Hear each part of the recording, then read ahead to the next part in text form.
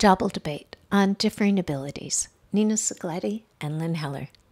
Double debate uses games, humor, and imagination to promote discussion about difference, and differing abilities.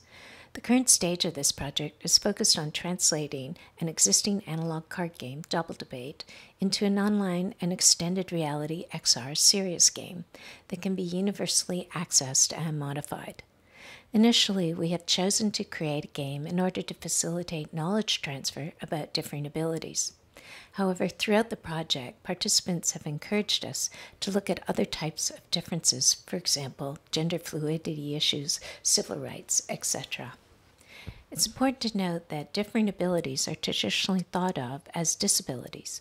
However, they could also be what we might refer to as an extraordinary ability, such as synesthesia, which is a neurological phenomena translating one sense impression to another. The most often quoted examples of synesthesia relate to visual and sound properties, i.e., when someone sees a color in their mind's eye upon hearing a sound.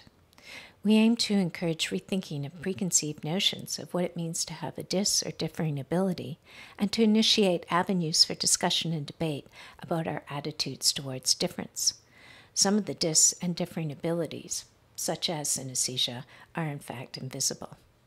The role of games as a catalyst for discussion of various societal and educational issues has elicited vital questions and gained prominent attention.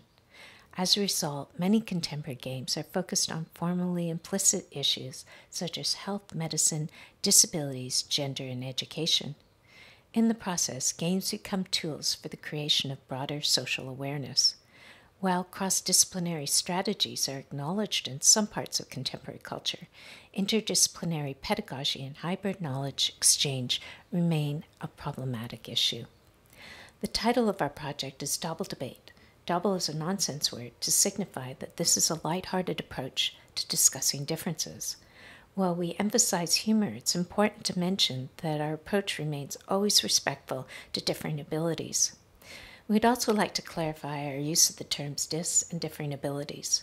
Some people refer to themselves as having a disability, a term they believe describes their experience, whereas others favor the term differing abilities in order to avoid stereotyping. We use both so that we respect a variety of perspectives.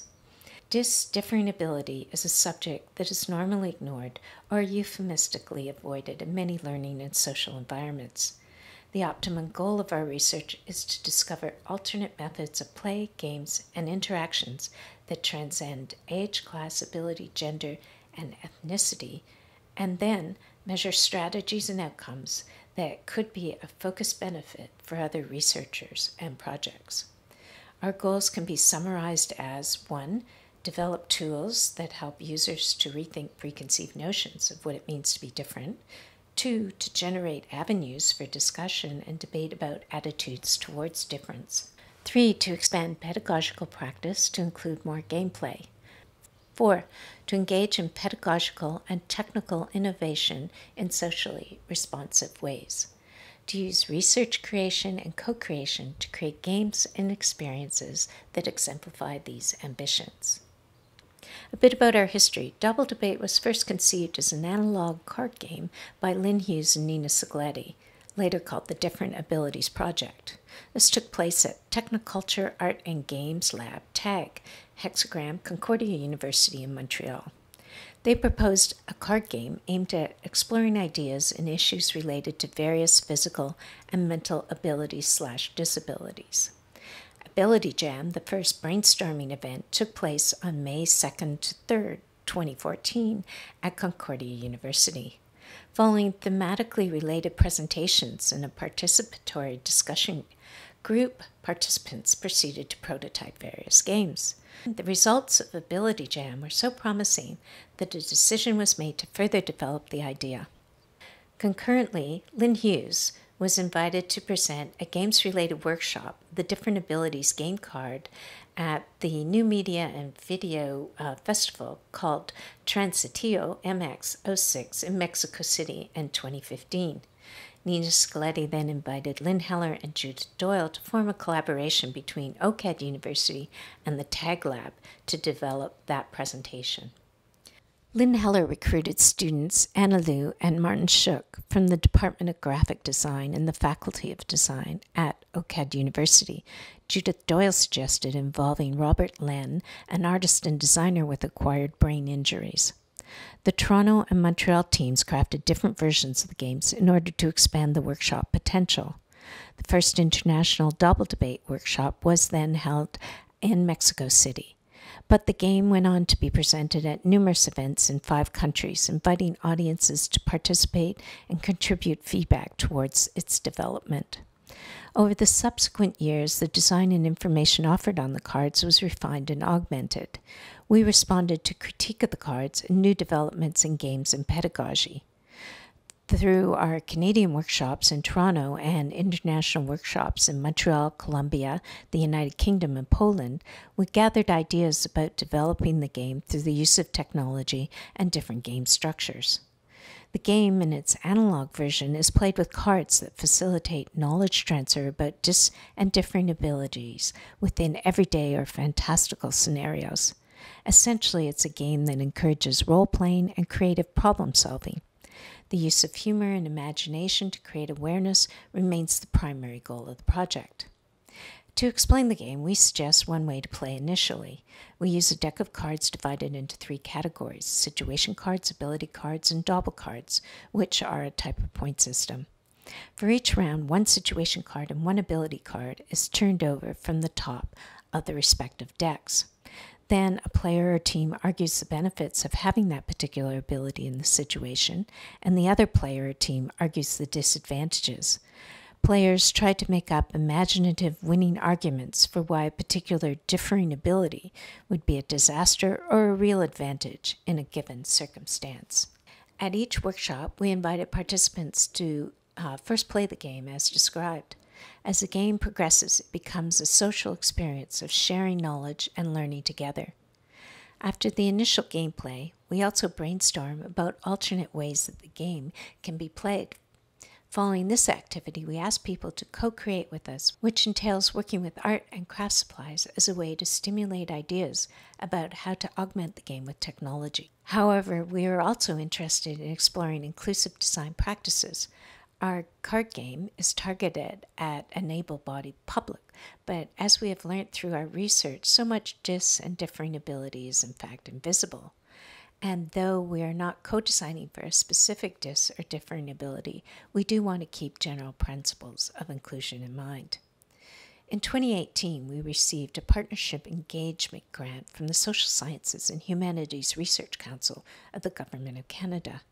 With this support, we launched a new round of workshops to continue exploring ways of addressing and differing abilities and gathering feedback on game methodology, particularly how to use digital technology to address a wide range of abilities.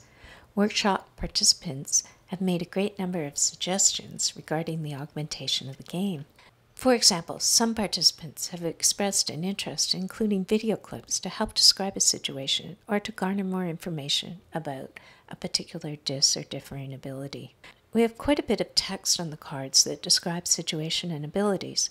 Some people have suggested that the text on the cards could be read aloud, which raises questions of what kind of voice would be suitable. What constitutes an appropriate voice is a loaded question, both from the perspective of linguistics and politics. Can everyone understand the language and accent of the narrator? How could we possibly find a voice that is representative of all the different socioeconomic, age, and/or gender perspectives? In our workshops, the question of analog versus digital versions comes up frequently. On one hand, participants commented positively on the enjoyment, the fun that they had. So we have tried to imagine a way to echo this whimsy in a digital version. We wonder how to preserve and promote humor in the digital format. The analog game has already proven to have helped raise our profile on the national and international stages. The digital version will have further reach. A Creative Commons licensing model is used for dissemination and sustainability. Recently, we have received support from eCampus Ontario to translate the analog double debate card game into a digital version. Our future research questions include the following. How does the embodied experience of XR lead to a deeper understanding of other people's differences? How can design methods, co-creation, and research creation within 3D environments help to develop knowledge exchange of and differing abilities? How can the technologies of XR allow us the communal experience of humor and imagination that are an essential element in breaking down barriers to understanding? The consideration of an XR format allows for different languages and cultural diversity. In the case of language differences, the digital game could have a translation function. We could also modify the game based on solutions that people with or differing abilities have designed for themselves. For example, in one of our workshops, a participant suggested that we could include echolocation as a feature. Some people who are blind have adapted echolocation as an alternate means to facilitate mobility. The participant suggested that echolocation could enhance immersion in the game.